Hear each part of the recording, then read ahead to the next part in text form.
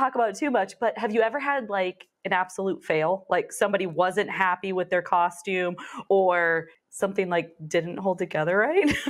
Yeah, it happens all the time. I'll tell you one thing, just because we were just talking about Mad Apple, so that's what's on my mind. But we had this girl who she does aerial pole, so that means she's on a pole and she, flips and does different, handstands and things on this flying pole and flies around. And so she was part of the opening number, and they wanted her to be the theme of Mad Apple is New York, obviously. So they wanted her to be the Statue of Liberty to open the show, and then you see her flying around while everyone's dancing. And then at the very end, she did this thing where she starts at the top of the pole and then she drops and stops, before she obviously falls off the pole. It's very dramatic. It's a rubber pole, black, and Statue of Liberty was actually not meant to be worn by her, but they decided in the middle of like, hey, wouldn't it be cool if she could wear it? So she could wear it, but it was like a leotard and had nude legs. Well, every time she would slide on that pole, it would rip holes into her, right in between her legs, and then be black. So it was like black ripped holes like on her legs, and then it would have to be ready for the next show if we were in a show. No. Welcome to the So Inspired podcast, where we unravel the stories behind the stitches. My name is Tricia. And my name is Alex. Each week we'll be sharing our own sewing tales and inviting special guests to join us on the show. From favorite sewing techniques to must-have products and even some hilarious sewing mishaps. We'll be covering it all. Whether you're a seasoned sewing pro, a beginner, or just curious about the world of sewing, this podcast is for you. So grab your needles, your thread, and maybe a glass of wine, and plan on leaving here so inspired.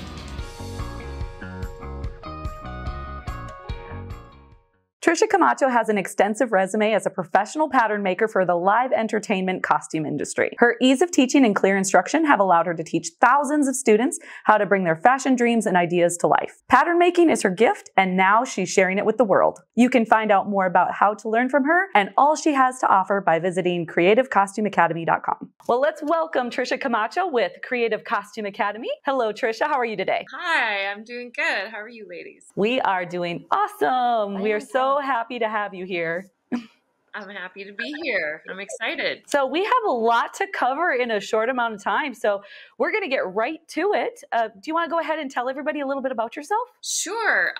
My name is Tricia Camacho. I'm the owner of Creative Costume Academy. I have 20 plus years experience making costumes for the entertainment business, like with clients ranging from Cirque du Soleil, Blue Man Group, Jersey Boys, Broadway shows, operas, and everything in between. So that's where my knowledge base comes from. Since 2013, I've been teaching others how to make patterns, so pattern making, and I think it was 2018 or 2019, I moved my classes online. So I have a couple of online pattern making schools. I call myself your pattern nerd friend because I'm kind of a nerd about it proudly. And I kind of teach it in a different way. And I like to have fun and encourage others that they can learn it too. Because I feel like pattern making has this stigma that people are afraid to learn it, or they feel like it's going to be too hard, that they can't do it. And I'm here to tell you that maybe you can, and maybe you should try a different way. So that's kind of my mission, is to change people's opinion about pattern making and help everyone who wants to learn it. That's awesome. I have to like reel back just a little bit to like the Blue Man Group and Cirque du Soleil. How on earth did you get into that? That is honestly what I've done for work. That's the only thing I've done for work, other than now I teach pattern making mostly. But besides, when I was in high school, I was a coffee barista. So I just always loved theater and sewing. I've been sewing since I was probably 7 years old, and making patterns before I even knew what patterns really were. I just kind of had an idea, and I'm like, I could figure this out. And then in high school, I kind of fell in love with theater and drama and live entertainment, but realized that, when I was graduating high school, I was like, I'm not good enough or competitive enough to be like on stage. That wasn't really the path I wanted to go down. And I really didn't feel drawn to the fashion industry either. I felt like it was competitive, and I'm just not a competitive person. So I was like, what do I do? You know, if those are my interests, but I don't like either of those fields. And I took off and went traveling after high school, actually, which is pretty up there with pattern making too. And kind of on that time when I was traveling around, I was talking about what I was going to do, and somebody mentioned costume design, and that way I could be sewing and making things and still involved with the theater, but not on stage. And I was like, oh my God, that's genius. That's the perfect thing. So I just started, volunteering for different local theaters when I got back to California, and figured out what I needed to learn. I did go to school and took a costume design certificate. And that's where I learned pattern making, because it was a mix of like theater classes and fashion classes. And and that school kind of got me connected and started working. Knott's Berry Farm, Snoopy Rocks on Ice, I think was my first show. The way that it works in that world, in that industry, is networking and reputation. So just from being involved and working hard and kind of making connections, and led to more and more things. And we still make costumes. That's still my business. So I've had my own business for 13 years now. And Disney is another one of our big clients. So I don't do as much of the sewing anymore because I'm doing more teaching these days, but I just have a small crew that we call on when we get really busy. So nice. So how many people are in your crew? I have one full-time employee that I just hired in January, my first full-time employee. So she's kind of my project manager, Crystal, and she keeps track of everything. And then we have another lady, Yvonne, who's actually sewing right now. If you're hearing the machine in the background, that's her working on. Lovely sound. And then we have just a couple people that we'll call on. So when we did our first big Disney project, we had 13 people working on that project. So it really just depends on, in that industry, it kind of, everything happens at the same time. You'll be like, we don't really have any projects. And then you start putting feelers out, and then all of a sudden you have like 6 projects, and you don't want to turn them down because, you don't know when you'll get it. We have 3 people working on this project that we're working on right now. That's awesome. So I do have a question. Are there any costumes out there that we could go, hey, Tricia worked on that when we're at Disney? Yeah. Disney is, they are pretty hardcore with their NDA, non-disclosure. Oh. So I'm not allowed to say necessarily. Okay, we won't dig too much. I can say that we've worked on them, but as far as costumes that I've made, I helped open a show for Cirque du Soleil on the Las Vegas Strip last year. At this time, we're actually about to celebrate our 1-year anniversary. So that show is called Mad Apple. It's at New York, and Las Vegas. And I would say if I didn't pattern, I probably made the pattern for about 90% of those costumes in that show. Wow. So That's amazing.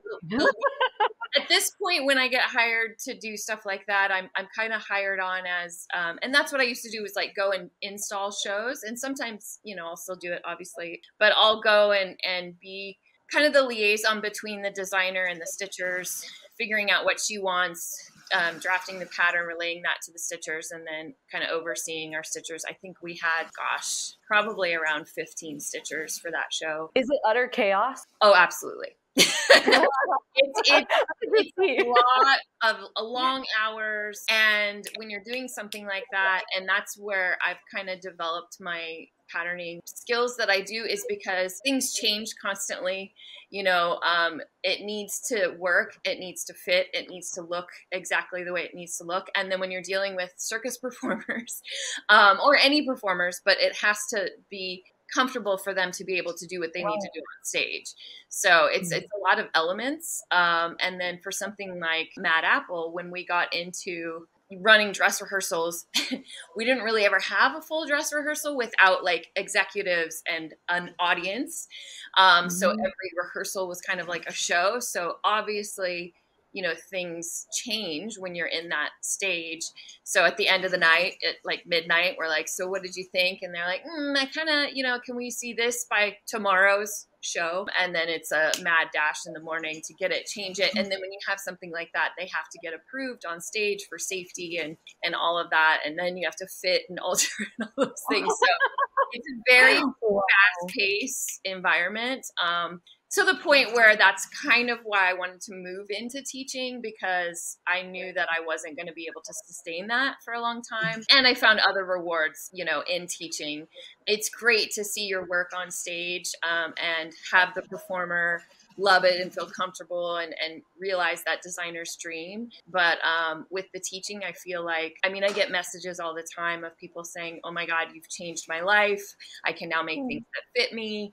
I helped a woman make her wedding dress virtually, in 3 weeks. And so the reward is a little different. And the thing I love about the costumes is it's not normal stuff.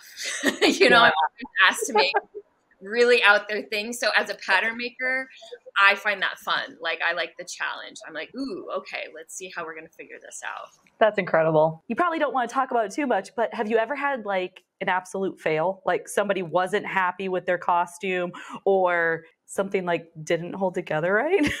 Yeah, it happens all the time. Which is why I think I like to encourage my students. It's okay to make mistakes. You're going to make mistakes. You're gonna have fails. It's part of sewing. It's part of like putting things together and learning things. Working in that environment was really hard. There were things that were made by other people that failed, but that wasn't really my thing.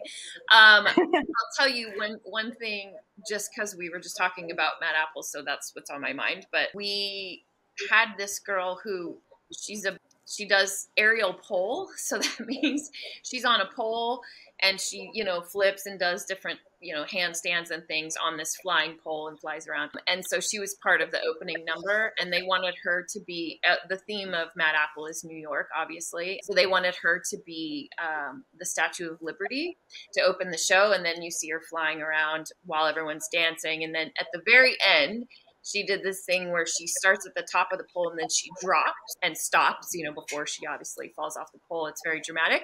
It's a rubber pole, black, and Statue of Liberty was actually not meant to be worn by her, but they decided in the middle of like, hey, wouldn't it be cool if she could wear it?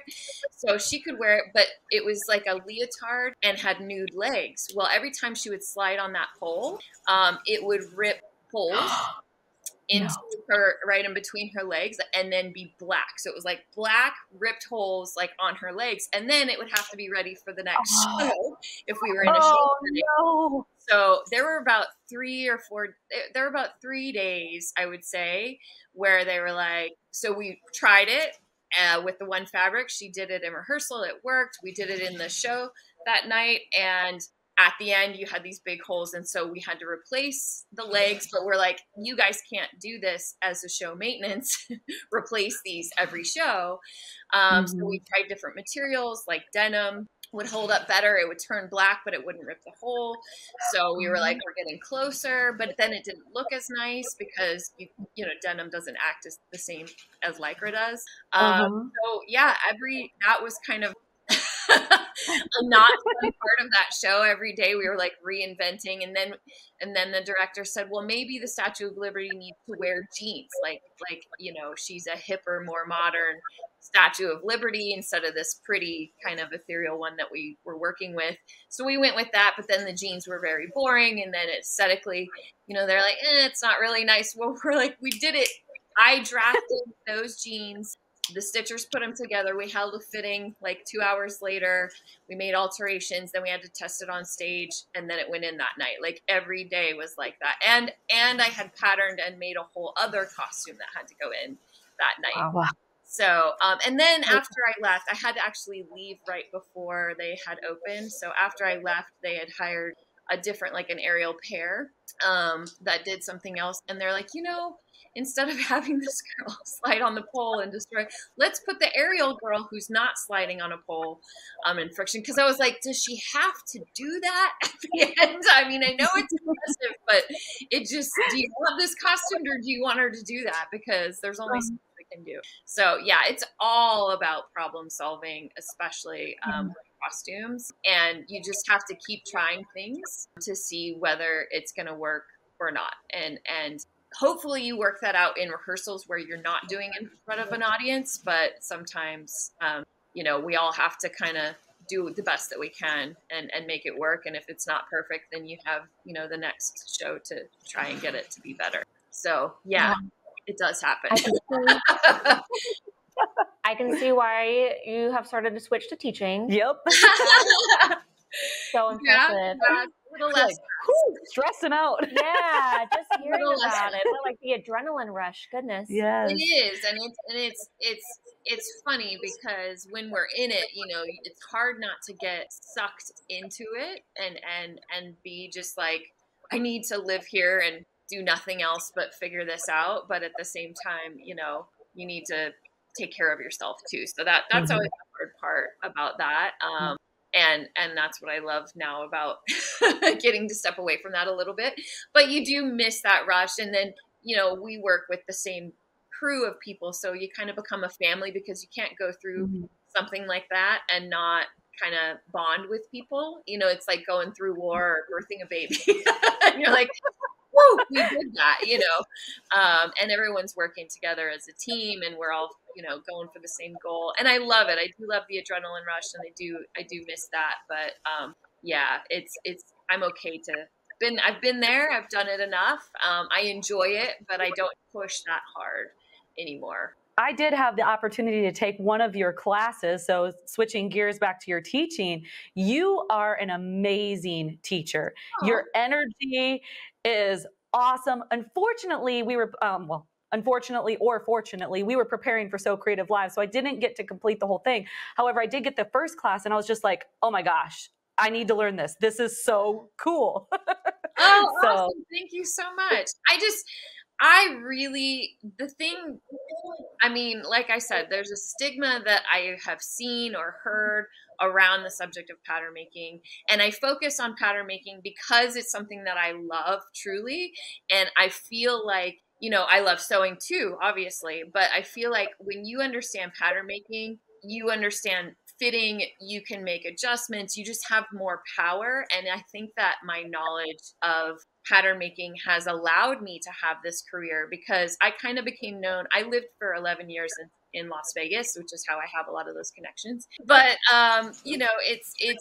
it's allowed me, that's what I was going to say. I became like the figure it out girl.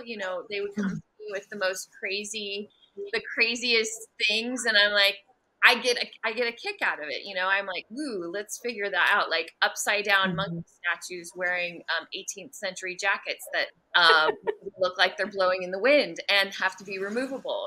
Things like that. I'm like, all right, let's dig into it. And it's because of my knowledge of pattern making that I'm not afraid to take things like that on because I know with what I know, I can figure it out.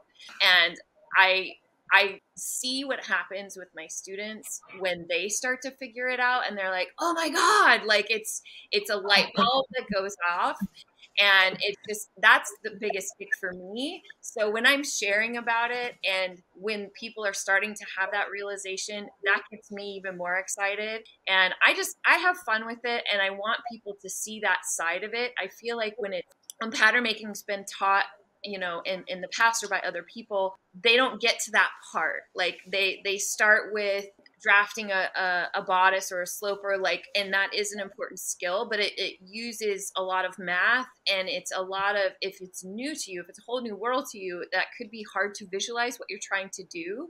And then you don't get to come to the fun part. You give up. You're like, this is too hard. Like, I don't get it. It's not for me. And you give up before you see how really cool and powerful it can be. So that's kind of why I get excited and I am truly like excited and passionate about it. And I try to share that with others. And then we jump into like, let's just have fun. And then you can see how cool it is. And then if you want to go back and learn, the more difficult stuff, or if you some people like math, some of those strange people out there like math, and I really love drafting and I do use it, but I don't use it as much as I use all the other things that I teach, and it's not the only way. So I'd rather people start realizing how fun it can be, how simple it really can be once you do understand these things, so that it helps motivate you to keep going, because I feel like if you don't have that initial confidence or that initial or realization of what's possible, then you're going to give up before you even learn all the stuff. So that's I'm glad that you enjoyed it, because I get a kick out of people when they're like, oh, like you can see that light bulb, and then other people can get excited about it too. Well, I love your excitement about the dart. So I know you have a motto. It's all about the dart. It's all about the dart. So when taking that class, I was hearing you all the time. It's all about that dart. It's all about the dart. Like, it really is. We should make t-shirts. And I've actually had her go through and design t-shirts, and which I think is really cool. But yeah, I have a couple sayings that have become kind of my mottos, I guess. I think I should do like a Tricia's sayings or something. Definitely. That's awesome. Yeah, I love everything that you said, because we say in here all the time, we say everything is figure outable. And it's like when you take the pressure off of something being perfect, or you having to know exactly how to do it, and just realize that you can just enjoy figuring it out, and realizing that even if you mess up, you can figure out a new way. You can figure out a new way. And that makes it so much more fun and enjoyable. And then once you get to the very end and you have something actually completed, because a lot of the times we don't complete something because we feel like we don't know how we're going to get there. And it's like, that part doesn't matter. And then once you do finally complete it, it feels so rewarding, because you're like, I took nothing and made this out of, just imagination. And it just makes it so much more enjoyable. And I love seeing your enthusiasm. You're very inspiring. And I'm just glad that you're teaching other people to do what you're so passionate about. Thank you.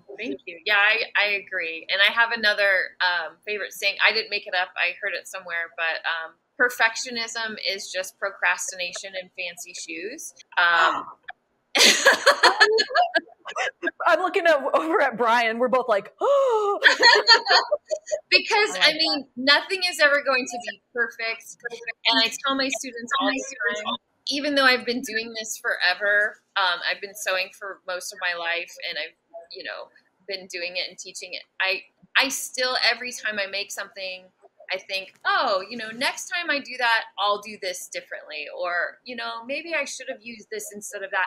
Like, it's okay for it not to be perfect, to like learn something and be done with it and be like, and I also kind of love my flaws. I remember when I was a kid, I was learning, my grandfather was an artist, so I've always kind of dabbled in making things and creating things in art.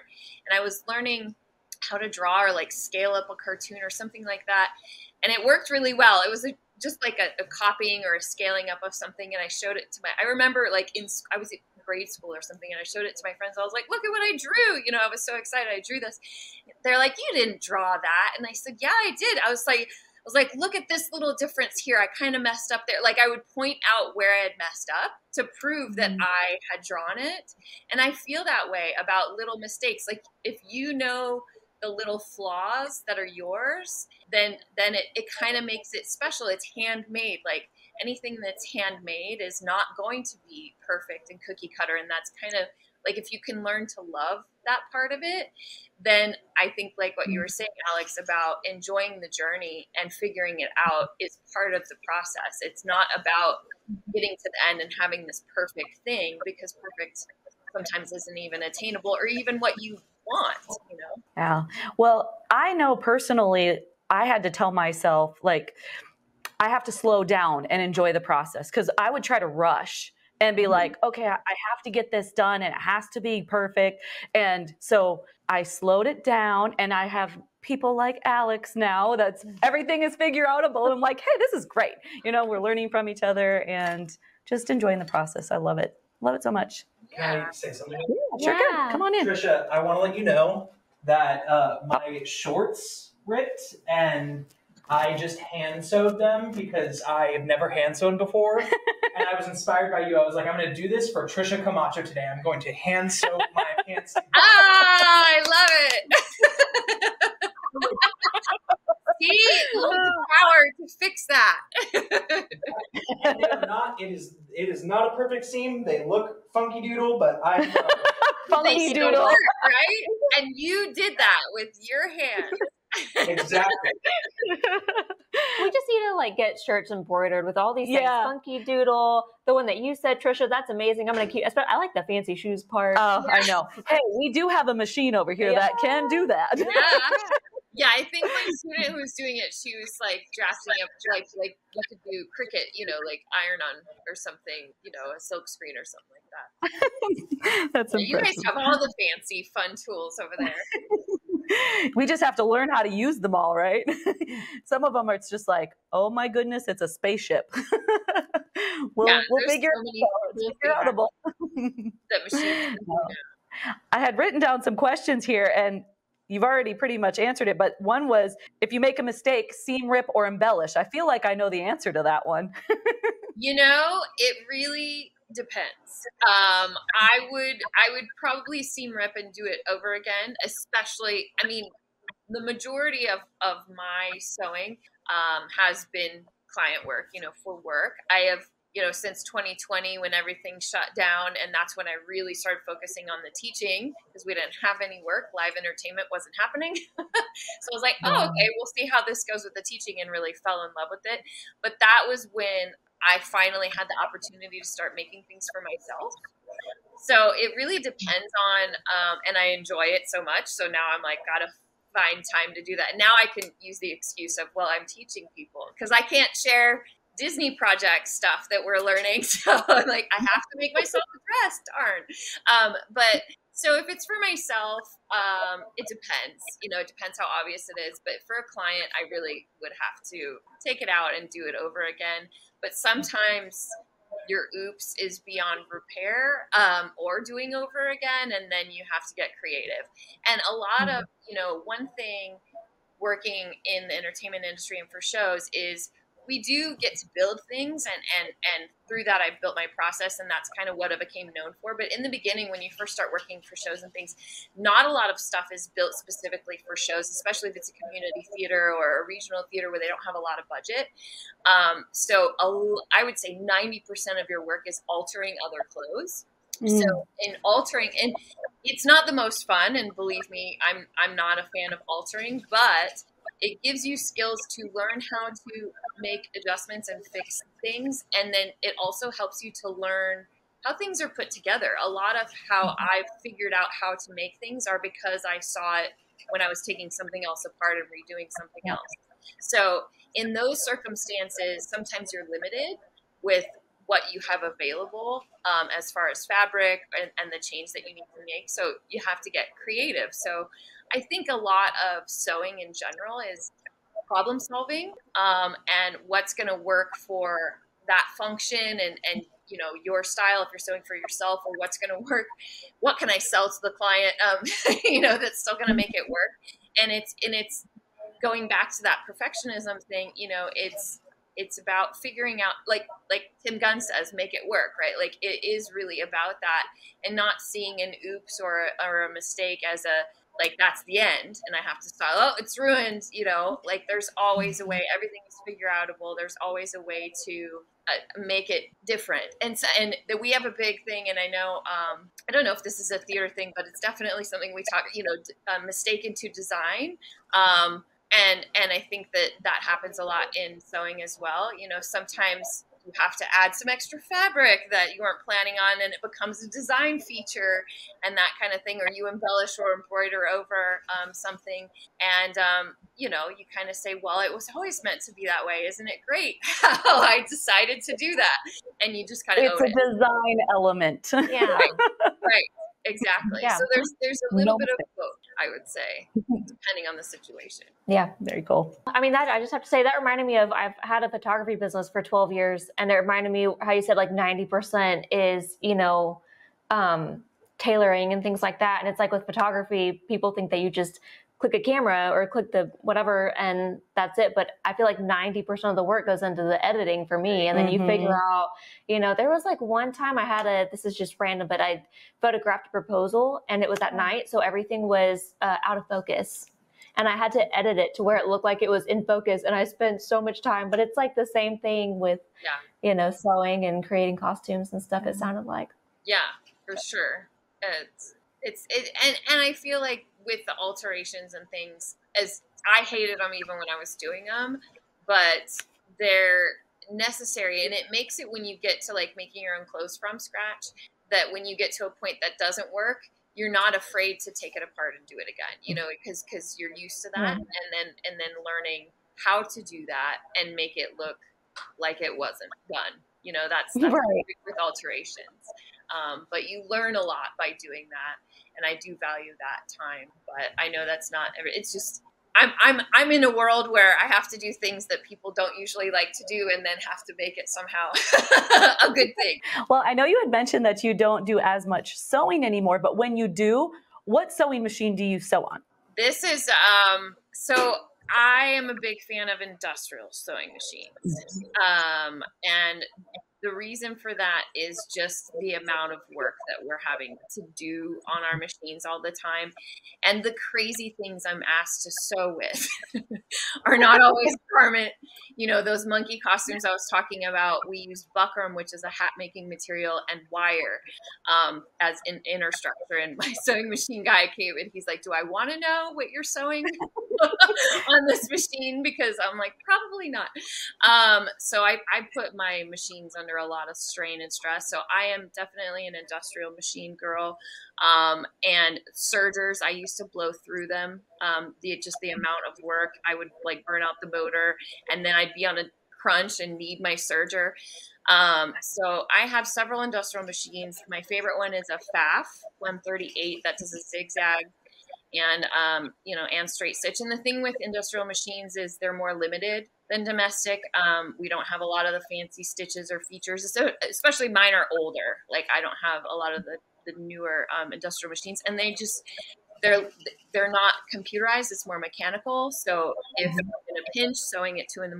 for a deadline the next day and something happens, I can usually like figure it out.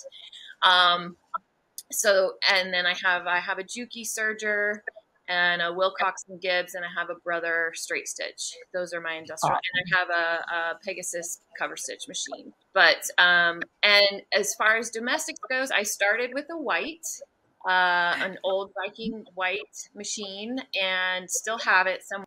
But our favorite kind of domestic machine in the costume world, because they are considered to be a little bit more durable, is the Bernina 1008. So an older Bernina model. So I do have one of those. And when I used to go out and do these show installs all the time, they would get me like, just an inexpensive machine, a $200 Singer machine, and have me try to make like these crazy unitard costumes on that. And it was a struggle just to get the stitch right, to go through, and playing with needles and all the things. So I bought the 1008 to take with me. So at least I know I'm showing up with a hardy machine that can go through the paces. So that's my domestic machine that I use. Cool. Very neat. Nice. Well, I could just say here, I could sit and talk to you forever. Yeah. I'm like, I don't want to wrap this up. I think this means we have to have you back. Yes. We need more stories. Yes. Oh man. Well, yeah. We do want to ask you a final question. So we were saying, let me back up. No, we do want to ask you a final question. What is one piece of advice that you would give a new sewist or a new pattern maker in your circumstance that you can just pass along to them? Sure. I mean, I would just say go for it, is the number one thing. Try different things. Be okay with making mistakes. And when you're learning something new, be graceful with yourself. Be kind to yourself. You're learning a new skill, and it's going to take time. So when you get into those those positions where you're frustrated and you just can't get something to work, it's really hard to get to a good place by just, it's got to work, and keep going and grinding through. Sometimes the best thing is to take a break and step away. I have this other saying where I say, you know, if you're working on a complicated project, maybe do a palette cleanser, something really simple, an easy quick sew or a quick pattern that's easy that you can do and you can build your confidence back. But just, you know, like Alex mentioned earlier, enjoy the journey and know that that's part of it, is to enjoy the journey. So if you're not enjoying it, step away and do something different. And sometimes that's the best thing. You know, you're fighting and you're trying to get it to work, and then you step away and you come back to it a few hours later or the next morning, you're like, oh, now I see it. But being in that frustrated mindset, it's hard to find the solution sometimes. So that would be my best advice, I think. That's wonderful advice. Yeah. With stepping away, that is so true. Like if you just need to step away for a little bit, come back. We do that when we're doing stuff for social media. You know, you're designing something and you're just like looking at it for so long and you're nitpicking. And then it's like, okay, back up, step away, come back. And then you're like, okay, that looks better. I have a funny story about that I always keep in mind. My teacher, when I was, you know, in college in the beginning, learning about costuming, and we're still actually good friends to this day, but she, you know, when you're doing a show, as I mentioned, it's really stressful, and it's like, you have to get, there's no, oh, you know, I'm not going to do that. It's like, you have to do it. And she is a big lover of period costumes, you know, so I learned a lot with her about period costumes, but a lot of those are very labor intensive and like hand sewing, you know, cartridge pleating and things like that. So she says that, you know, she would be working on something, like she's always working on something. If she was in a meeting, she was hand sewing, you know, because there's always stuff to get done. So she told me this, she said this story one time and I've never forgotten it, but she was working on these pumpkin breeches, which was a lot of cartridge pleating down into the leg hole, a lot of hand sewing. And she got so frustrated, like it wasn't somehow working how she needed it to. She was so frustrated with it. She went and she just like, I'm done with this, and threw the costume in the trash and was like, I give up, I'm giving up on it. And, you know, it was late at night and she went to bed. Well, she has a wonderful husband who dug it out of the trash for her. But the next, because he knew she would be like, oh my God, like I need to go back to that. Don't want to start over again. And she woke up the next morning and she's like, oh my God, like, what did I do? Ran, and the trash guy had come and like taken the trash, and she's like freaking out. Oh my God, like why did I do that? And luckily her husband had pulled it out for her and she could go back, because when she goes back, she's like, it's not that bad. It's not worth starting all over. Like you can pick up and figure something else out. So I always think about that, you know, in the moment you're like, you know, you just can't do it. And then after you step away for a little bit, a lot of times you can just see things more clearly. You're just not coming from that ball of frustration. That just melted my heart. I know. I was going to say, I think that's like the perfect way to wrap it up. That's awesome. It reminds me of when you're like smelling candles at the candle store, and you like, after you smell so many, you can't smell them anymore. So they give you like the coffee beans to smell. It's like, just smell some coffee and you can smell again. Cleanse your palate. Yeah. Cleanse your nose. A palate. Yeah. That's why I call it a palate cleanser project. Yeah. Do something, because then you build that confidence, because when something like that happens, when you get frustrated and you're not able to accomplish what you're trying to accomplish, you start talking negatively to yourself and like, oh, I'm stupid. Why can't I get this? Or why is this so hard? This is such a simple thing that I should be able to do. And it's like, you're just not in the right frame of mind of finding the solution that will work. And you kind of, it's a spiral that you can start going down. So it's you need like a reset, you know, a lot of times that helps a lot. And in my shop, when I would have stitchers that were working on something, it just was not work, because we're always doing these crazy things. And so I would stop, you know, if somebody was fighting, I'm like, okay, how about we switch projects? Like you work on this hard thing that I'm working on and I'll work on that hard thing. And a lot of times that would be the thing that then we're all working on stuff again. Yeah. Teamwork makes the dream work. Yep. Awesome. Well, Tricia, do you want to go ahead and let everybody know where they can follow you? Absolutely. Thank you. I am everywhere at Creative Costume Academy. So my website is creativecostumeacademy.com. I hang out a lot on Instagram at creative.costume.academy.